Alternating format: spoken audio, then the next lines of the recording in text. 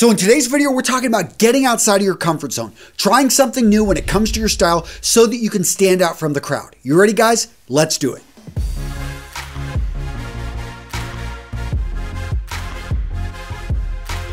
First up, gents, the bow tie. And I know many of you guys zoomed right in on this. You're like, Antonio, I've never seen you wear a bow tie, but doesn't this look great? Doesn't the color combination really work? Here's why I love the bow tie. Number one, it's classic. It's been in the man's wardrobe over 100 years. So this is something that's not going to go out of style. Let's look to Winston Churchill. Guys, people have been wearing bow ties to save the free world, for a long time. Number two, any situation that a necktie is appropriate, a bow tie is going to be appropriate. And finally, guys, let's talk about standing out from the crowd. So you bring this into your wardrobe. Like 1 out of 500 people actually own a bow tie, let alone actually wear them. So when you can tie your own bow tie, you bring this into your wardrobe, you're going to stand out from the crowd. Now I get it, guys. Despite everything great about the bow tie, I know some of you guys just are not going to bring this into your wardrobe, but you already wear a silk necktie. So why not change up? This is going to be an easier thing to bring in, and that is the casual woven necktie. They're going to have a square bottom oftentimes, and what we're going to notice here is the texture. This one made from silk, but we're going to see them also in cotton and wool. The cool part about this is you're already used to wearing a necktie.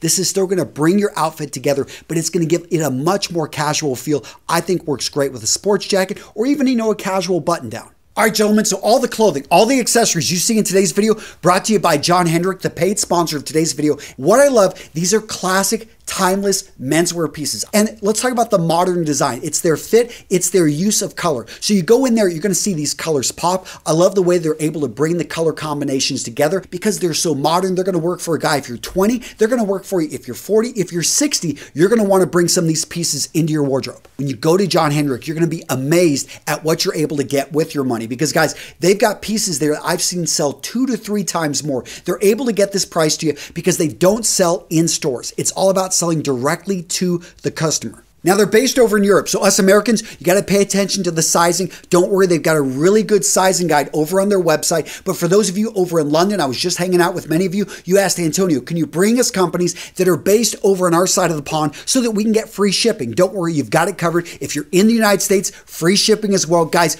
great company, and use that discount code. I'm linking to them down in the description with the best code you're going to find out there. So save money, go with classic style, go check out John Henric. Next up, gents, let's talk about scarves. This is an easy way for you to bring in something new, whether it be a color, whether it be a unique pattern, whether it be a unique material. Have fun with your scarf. So look to bring in a brighter color. Look to go with a pattern that, complements actually things that you already wear. An easy way to do this is to go with a base color that you already like, that already kind of works in your wardrobe. In this case, navy blue. And all of a sudden, I've got the brown, I've got the tan, I've got the orange, a little bit of the lighter blue, and this is going to work great. It's going to stand out from the crowd. Now, another thing to look at is the material. So are you just going with a wool, or have you maybe ever tried something that has a cashmere blend in with it? What you're going to find is that cashmere, much nicer, much softer, a wide variety of different materials out there, or maybe even look for something in silk. What's cool about silk is going to be the overall drape, the sheen on the material, the weave, and the unique colors and patterns that are brought into silk. Now, I get why a lot of people don't like silk. You got to send it off to the dry cleaners, durability issues. Functionality, is it going to have the same insulating properties as a wool cashmere scarf? No. This is going to keep you warmer. But silk has its own unique properties. When woven correctly into a tight weave, it can do a great job blocking wind. Hence, early aviators in open cockpits knew wear a silk scarf to protect your neck from chafing. So it does have some unique properties which you should be aware of. And who knows, if you're not in an area that doesn't require a heavy scarf, silk scarves are something you should look at. Next up, gents, we've got fun socks. If your current socks are black or boring, maybe look to have fun with them. Change it up because you're going to go to that holiday party. You're going to take your shoes off. And why not bring in something fun? So bring in colors, bring in patterns. Yes, and bring in unique shapes. Here we've got a fox smoking a pipe. We've got raindrops of various colors. And then we've got my personal favorite, the wiener dog. Next up, have fun with your gloves. Now you can go for black, you can go for brown, or you can change it up. Maybe go for a navy blue, maybe go for a suede green, maybe go for something, just anything in suede is going to stand out. But what you're looking to do is to have fun with the styles, with the colors, and that little pop of color right there on the gloves, I think can help you stand out from the crowd.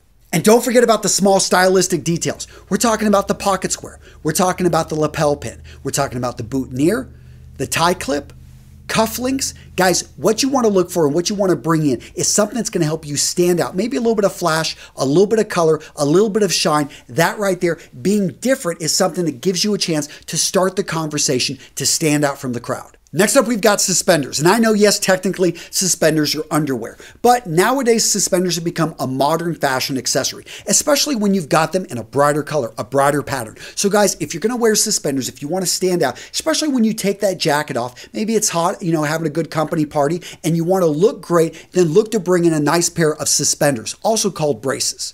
Next up, we've got the loud shirt. Shirts like this utilize a pattern, they utilize color, they even utilize texture to stand out from the crowd. You wear a shirt like this, you will be the only person wearing a shirt like this. And if you want to be remembered, then this shirt is great. Now, the disadvantages is that this shirt is very casual and it will be remembered. So you can't wear this shirt 2 days in a row. However, if you understand it's not part of your interchangeable wardrobe, but it's an attention-grabbing piece that can really help me stand apart from the crowd, then go ahead and bring this into your wardrobe. Now, I get it. A lot of guys are going to avoid shirts like this. They feel it brings in too much color, draws too much attention, but you can mute this down. So actually start to bring it in with layers. You can wear a V-neck. You can throw on a sports jacket like I do here. Another way to do this is to actually mute down your other accessories. Notice I have a pocket square here that really doesn't draw any attention. So it's all about the shirt. I'm letting it shine. Now, the V-neck and the crew neck sweaters are great classic pieces I think should be in any man's wardrobe. But if you want to stand out from the crowd, you're going to need to bring in some different style sweaters. This right here, the polo style, for some reason, it really isn't super popular, but I think it just looks great. Has a classic style that we're used to with that soft collar. And overall, it is great for layering. Doesn't this combination look pretty good? But let's go talk about my favorite. That's going to be the turtleneck sweater. And so many guys never give this a shot. Why? Just something about covering their neck. They feel that they're uncomfortable. Maybe as a kid they had to wear this. But I'll tell you that if you get a great turtleneck sweater in navy or gray that fits you well, especially if you've got a well-built body, this is going to get you so many compliments. And the great thing about a turtleneck is that you can actually wear it with a suit and it just looks so darn good. All right, gentlemen, now it's your turn. I want to hear from you down in the comments what piece you're going to add to your wardrobe that's going to maybe put you a little bit outside of your comfort zone, but is going to help step up your style. Again, guys, let me know down in the comments. And gents, if you want a tutorial on how to tie a bow tie, I've got you covered here. And if you want a tutorial on how to tie a scarf, I've got you covered right here. Guys, I take care of you here at Real Men Real Style, so make sure to go look down in the description for tons of other useful videos that you can go check out to become a better dressed man. And guys, if you liked any of the sweaters, any of the shirts, any of the accessories you saw in today's video, you want to go grab them at John Henric. I'm linking to them down in the description with the best discount code you're going to find out there. I absolutely love this company. Classic pieces with a bit of a modern twist at an affordable price. You can't get much better than that, guys. Go check them out. I'm linking to them down in the description. Now, not many people know this, but wiener dogs used to hunt woolly mammoths. They would go out in packs of like 1,000, and they would find the mammoth, a bunch of them would attach to one side, and by sheer weight, they would bring down the mammoth. No, it's not true, but I mean, I can imagine, and I do have a wiener dog, so I like to tell my wiener dog these stories, you know, to build up her confidence.